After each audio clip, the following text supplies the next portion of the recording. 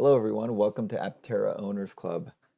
Today I wanted to talk about the reasons behind um, low EV adoption and why Aptera is the perfect vehicle to address many of those concerns. So most of you guys watching this channel are all on board with EVs. Probably you already own an EV.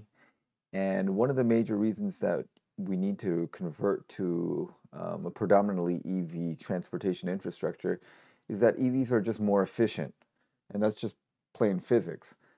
Internal combustion engines are between 12 and 30% efficient. That means about 70 to 88% of the energy stored in the fuel is completely wasted as heat, whereas EV motor is about 77, so about 80% efficient. So much more efficient, like on the order of 400% more efficient.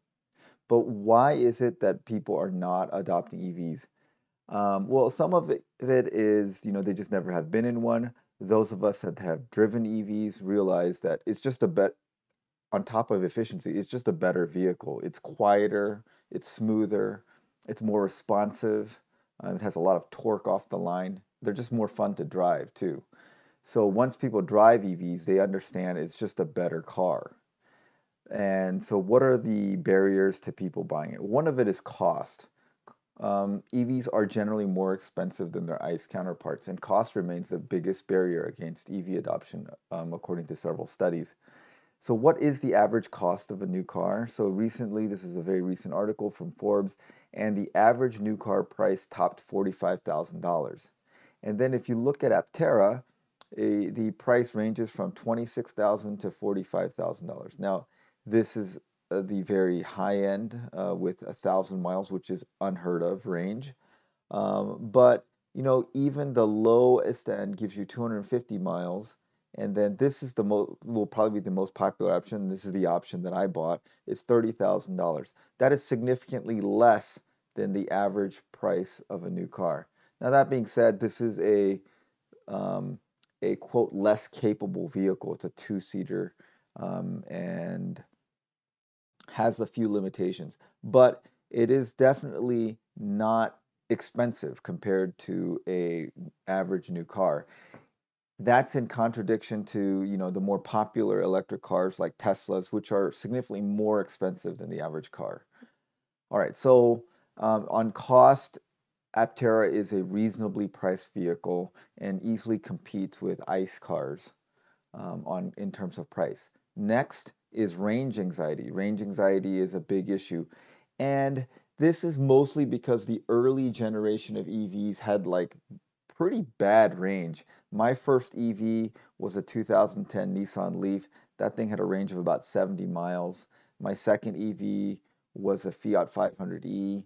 That one didn't have great range, but you know what? It wasn't a big problem for us. We used it mostly as an in-town car. We got it groceries, dropping off the kids at school for soccer practice, that kind of stuff.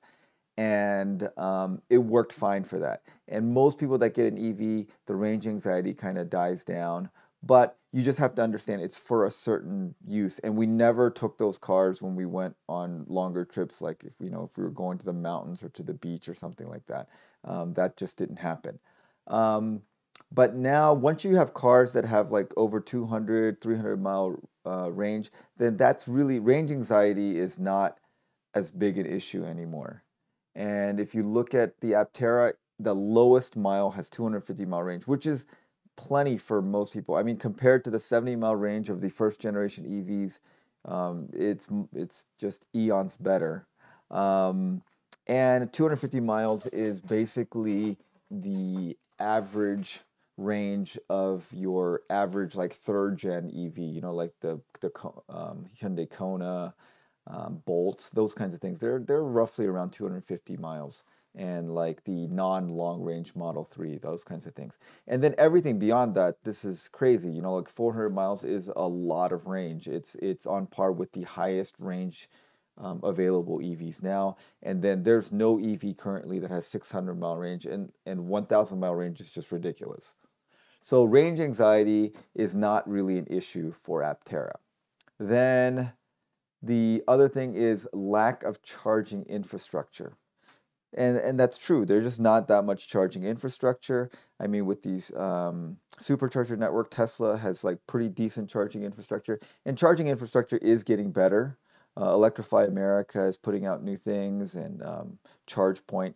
It's definitely getting better, but it's not great. But um, there's two things about the Aptera that make charging infrastructure less necessary. Number one, it has solar, so you can charge up to 40 miles a day with solar. And then number two, it's highly efficient. So even if you don't have access to a DC fast charger, even with level 2 charging, you will get significant range, even through level 2 charging, probably on the order of like 100 miles or 200 miles per hour, which is pretty good. And then the last thing that people don't really talk about too much is EVs are extremely hard to deal with if you're an apartment dweller. So this is the current statistics. About 44 million households are renters and 37% of them are in apartments. So that means about 17 million households. Really, EVs are not practical for them because most people that have EVs, they live in a house, they just plug it in when they get home, and they have the option to plug it in every night if they want to. They probably won't need to with an Aptera, but if they want to, they can. However, with if you live in an apartment, you really can't charge. There's a few newer, more expensive apartment complexes that will have chargers in their parking areas, but the vast majority of apartments have no charging infrastructure. I have a friend that owns a Tesla Model Y, and she had to move into an apartment from her house for various reasons. And it was just a nightmare trying to find charging for her. She was thinking of like weird ways of how she could like run an extension cord at her window to the car. These were just all not practical. She ends up luckily having some charging infrastructure at her job, and she charges there. But if you just don't have charging infrastructure at your job and at your home, having an EV is not practical. However, with an Aptera, let's say that you buy the 400-mile range, which would be the most popular one, and you have like the average commute in America, which is like 15 miles or something like that. So you're using like 30 to 40 miles a day. If you live in a relatively sunny area, like charging is not even that important for you. You could go for months without charging with an Aptera, and you just park it in your apartment complex, and it will charge with the sun. And you can just find a charger, once a week, once every 2 weeks, once a month maybe, and just kind of top it off. So Aptera makes it possible for people that live in apartments to own an EV and to enjoy the use of an EV because they're not dependent on having charging infrastructure in their garage or at their house. So, okay, now we know that Aptera will deal with most of the major barriers to EV adoption, which is cost, range, charging infrastructure, and then for people that live in apartments. So if those were things that were kind of hangups for you in adopting an EV, Aptera may be the vehicle for you. If you have any comments or questions, please comment below. I always try to respond to comments if possible, and thanks for watching.